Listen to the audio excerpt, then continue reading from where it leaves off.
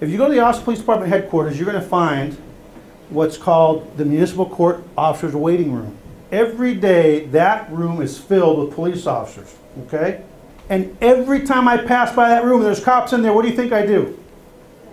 Huh? I walk in, I say hi, and I start talking to people. Why do you think I do that?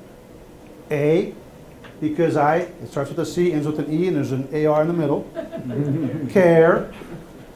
Not only do I care for them, but I care for myself. As a leader, should you be the last one to find things out? I drive my assistant chiefs crazy.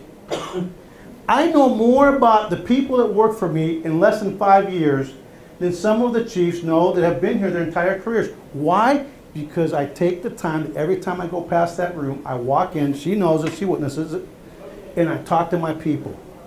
And I always learn a little bit about them. And guess what?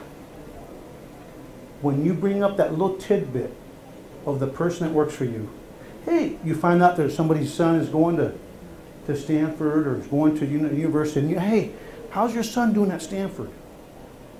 3 months later, how do you just make that employee feel? Did you care, right? When you're a leader, do you have to make unpopular decisions on a regular basis, yes or no? So you have to build what's called emotional capital, which means you got to do a lot of good things because there are going to be times when you have to do a lot of unpopular things. So by doing these things, taking the time to care, to pick up the phone.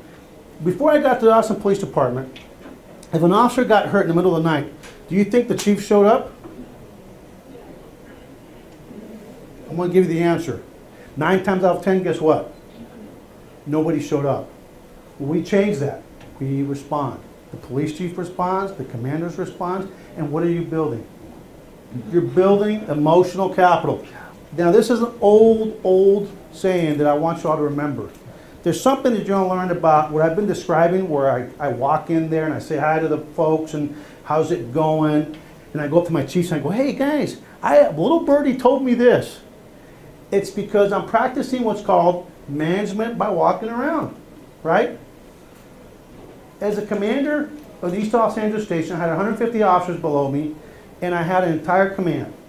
Every day, the first 20 minutes of my day, guess what it was spent doing? Walking around the station, saying hi to people, and engaging my people. Because 2 things are happening. You're opening lines of communication, which are informal lines of communication, and 2, you're building that emotional capital. Does that make sense to you guys? Management by walking around.